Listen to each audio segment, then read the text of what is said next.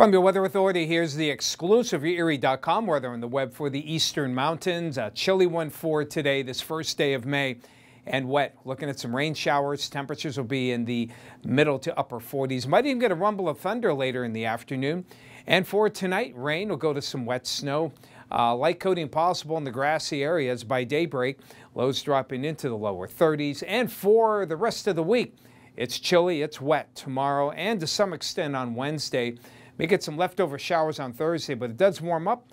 Try to get to 60 by Friday.